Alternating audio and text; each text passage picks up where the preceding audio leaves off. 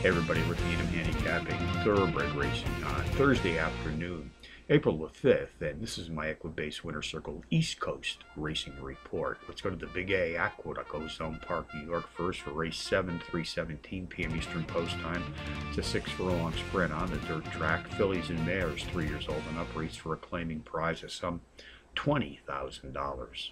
Contenders number 7, Soldierette, the paired entry of number 1A, 2 Tough Sissy, and the stablemate number 1, My Sydney Girl, on my list, along with number 5, Nolita, and number 8, number 1, Cherry.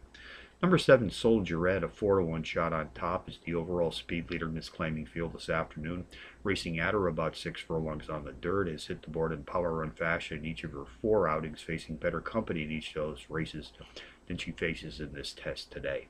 Number 1A, 2 Tough Sissy, the morning line favorite, has produced a quartet of power runs in her last 5 adventures, including a power run win in her 4th race back. Her stablemate, number 1, My Sydney Girl, the pace profile leader, comes off a power run win her last time out.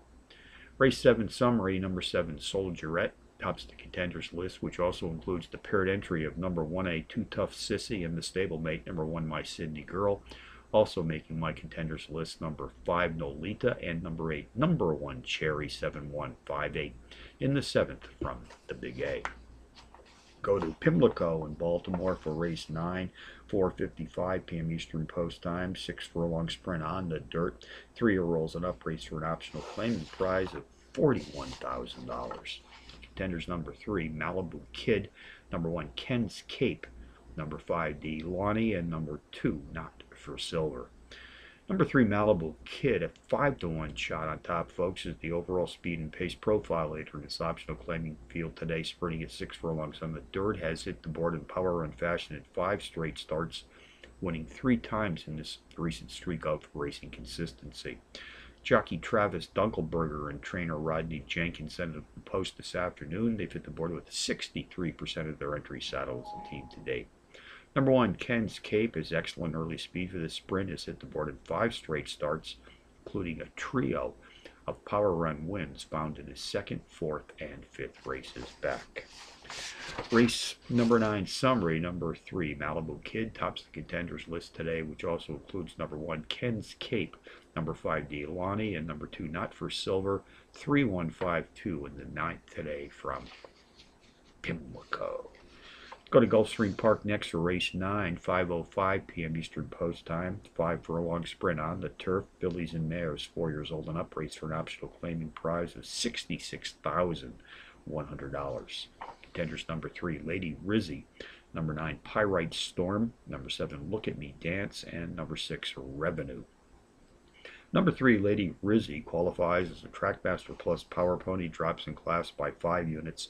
Has turned in a quartet of power run performances in her last 5 adventures, hitting the board in a pair, including a power run win, facing better company in her 3rd race back. Number 9, Pyrite Storm, an 8-to-1 shot, comes off a power run show finish in her last outing in a race which was contested at today's Trackmaster Plus class level of 98, missing a circle trip in that race by less than a length at the wire. Race 9 summary, number 3, Lady Rizzy, tops the contenders list, which also includes number 9, Pyrite Storm, number 7, Look at Me Dance, and number 6, Revenue, 3976 in the 9th from Gulfstream Park.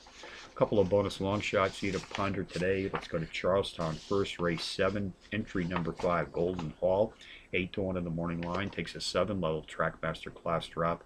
The speed leader in this claiming field, sprinting at or about this afternoon's distance of 6 1/2 furlongs on the dirt.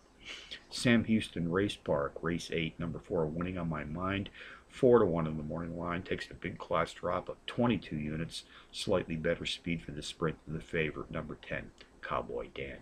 So handicapping on a Thursday afternoon from the Big A, Aqueduct, Pimlico, and Gulfstream Park, Rick Needham for the Equibase Winter Circle, reminding you as always to please bet with your head, not over it.